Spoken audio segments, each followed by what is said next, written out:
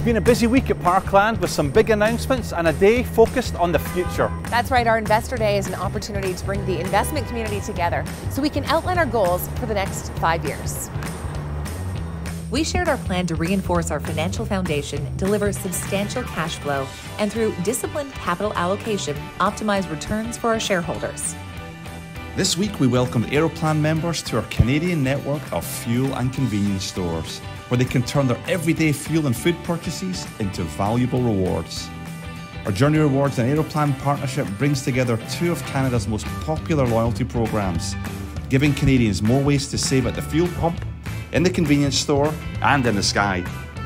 Our Journie app is also how you access our EV charging network, which now boasts over 37 sites across BC and into Alberta.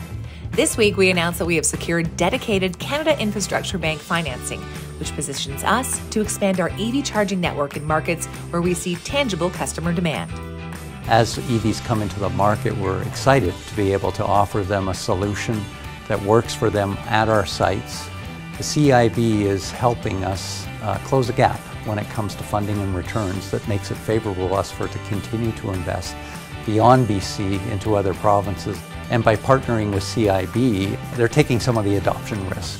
Well, that's all for this week. Until next time, be sure to follow us on social to keep up with Parkland.